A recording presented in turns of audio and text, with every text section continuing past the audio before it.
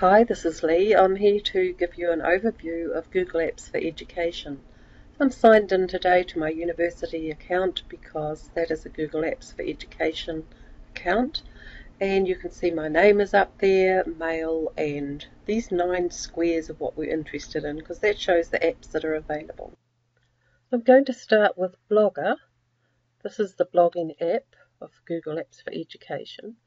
And a blog is really useful for yourself to reflect on your work, so it can be an e-portfolio. And it's also useful for students. It can be an e-portfolio, it can be a showcase e-portfolio where you show the best work that the student is doing, or it can be a learning portfolio where you show progress from one stage to the next, or it could be used for an accountability portfolio. When you do click on the Blogger app, you get a page that looks kind of like this. This is showing the 5 different blogs that I run, and if you want to make a brand new blog, you can click on that button there. Once you have a blog, you can start immediately creating new posts just by hitting that pen there. The next app is the Calendar app. Pretty straightforward. When you hit the Calendar app, this will take you to the month view of the calendar if it's set in your defaults. You can also set up a week or a day view in your calendar. I have it set to month because I can see very clearly my appointments. You can see they're marked in purple and you can change the colour if you want to. If I unclick them, you see they all disappear from the pane. So I click them back on and there are all my appointments.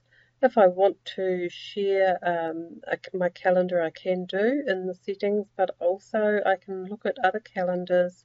For example, I could look at Mary's calendar, and she has shared hers with me, so it shows up as that teal colour there.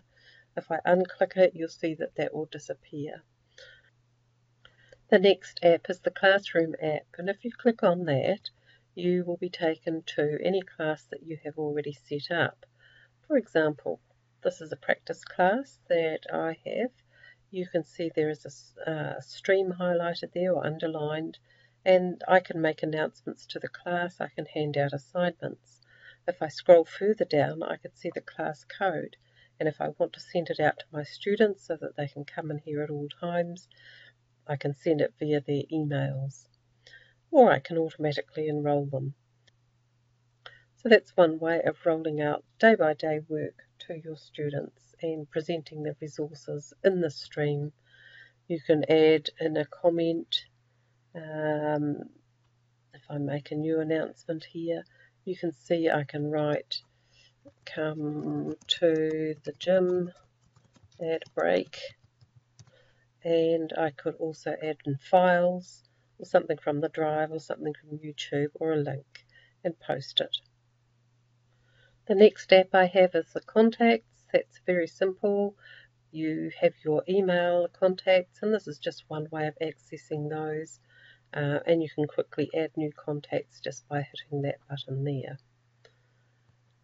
After that, I have Drawings, which is one of the apps that you'll be able to find in the Google Drive. Doing drawings is very easy. You title it, and away you go. You start drawing. So if we want to do a line, it's as simple as drawing that line from wherever you like, colouring the line.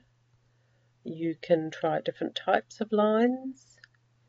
So you could do an elbow type, you could do a curve type, you could just do a scribble. So I could just go wherever I wanted to, just like that. I can change the colour of it. I can change the thickness of it. And I can also add in different shapes. So instead of drawing a line this time, I'm going to draw a shape. You can add in whatever you like. I like the clouds. There's one that's fill is that tealy coloured, so I'm just going to change it to red and perhaps put a black line around the outside. It is a black line, but I'm going to make it thicker.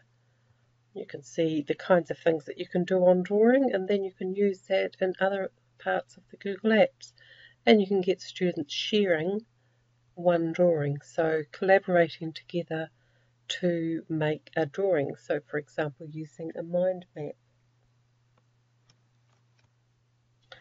The next app is Drive. Now, Drive has two main functions. The first is to store all of your files.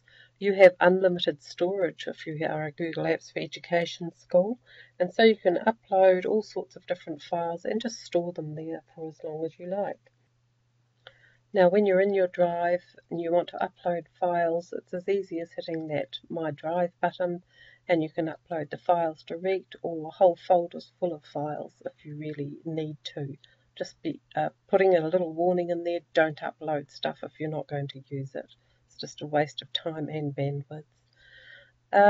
If you want to make a new file, no problem. You can make all of those different things: docs, sheets, slides, forms, drawings, and all sorts of other apps that you can add later on, and we'll talk about that later, but they give added functionality to your Drive.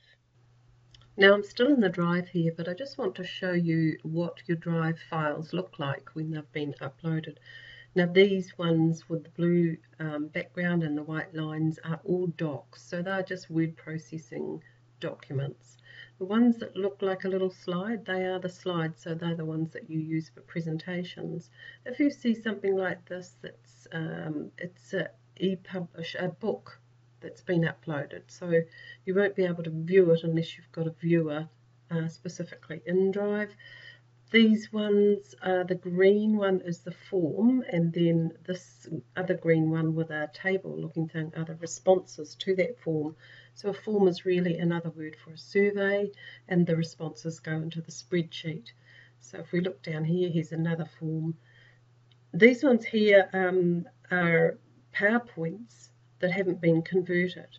So if you do want to convert, you need to go to your settings, to your upload settings, and make sure that you tick that top one, and make sure that you tick the bottom one as well, so that every time you upload it will ask you, do you want to convert it? So PowerPoint goes to Slides, and Word documents would go to Google Documents. You don't have to convert it, you can keep it in the format that it's in if you prefer. When you download, you can, let's try this one, he's workshop, right click, just go download, and it will come down onto your computer, so from out of the cloud onto the computer, and there it is, and it's turned up as a PowerPoint, and so I can open it in the PowerPoint program, and that works for all of the other files. So the next app is Google Earth. This is really useful if you want to have far away or close-up views of the Earth. It also includes the moon and solar system.